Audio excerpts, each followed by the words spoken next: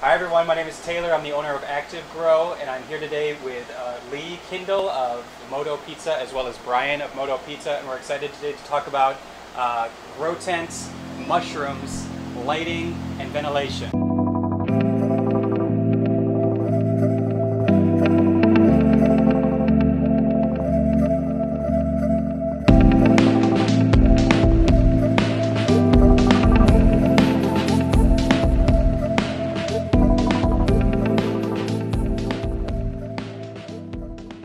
So, thanks Taylor. We appreciate you and Active Grow LED in kind of sponsoring us in our project here. Talking about this, we're going to specifically address our mushrooms and our, kind of our process here.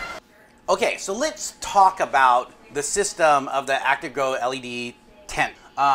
First off, the construction of this is pretty amazing. We've looked at a lot of tents. What do you think, B? Yeah, no, this is high quality construction, very durable zippers, a lot of long life components in here. I like the innovation and thoughtfulness, like, you know, just putting these things in, like these access points, the construction of the zipper and the close up, like no light leaks, like just the idea of this flap going over right here to kind of contain where the zippers meet in that space in between there. There's a lot of thoughtfulness going into this. It's really light. It's very sturdy, which is surprising to me. About 45 pounds, I believe, it holds per shelf.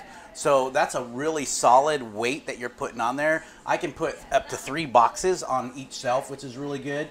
And then let's open it up and take a look and see what we're looking at here. Right on.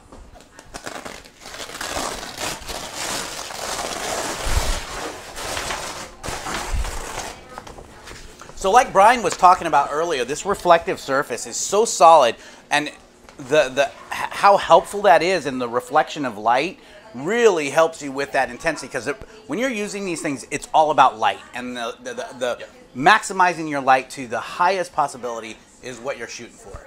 Right. The amount of, the quality of using a white reflective versus using, say, a mylar is that it provides a better diffusion of light across the entire surface, so you don't get hot spots where like mylar might cup and it will focus light in one certain area.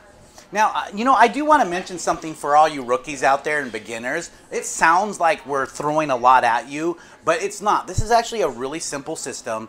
You can come into this not knowing anything and basically follow the instructions or look up at YouTube, and you could do exactly what we're doing in a day. I mean, it does not take a lot of education. It does not take a lot of understanding. It really just takes the passion to want to do it. So remember that. If you're a little bit afraid of it, don't be. Just jump in and do it. You can do it on a small scale. Active Grow LED, they have smaller tents available too. There's a lot of things that you can do to start this out without high cost or without any cost, or, you know, just start. That's what's really important. So going back to this, don't be afraid of how big and how much we're throwing at you. It is really simple. So to access everything, first off, these flaps are fantastic. The construction of these zippers are solid. So you're going to be able to open and close, open and close, open and close, because you're going to be doing that a lot with your plants as you're taking care of them.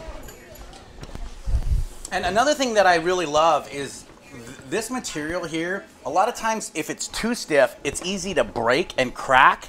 So I think they did a really good job on choosing the material too, because the thoughtfulness that put into it, that how much you're going to be using this flexibility will make it last a lot longer. So another thing that I really appreciate about this grow tent is that once you get it set up, you can, well, there's a couple of things. One is all modular and it's in components. So you got tops, you got sides, you got a bathtub floor with no, that's completely sealed, so there's no leaky points on the edges if you have any water that comes down or humidity builds up in here. Another thing that is really nice is that all these break down and is entirely adjustable up and down.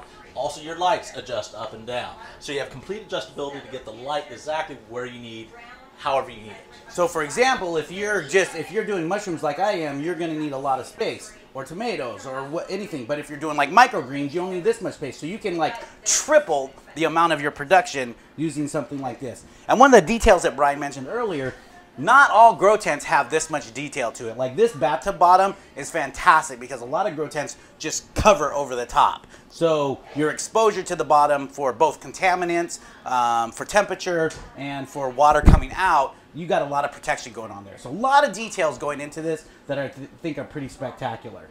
Another thing that's really interesting with all these access points for your air, you can, as you see here, you can mount fans inside for air circulation and for taking air out.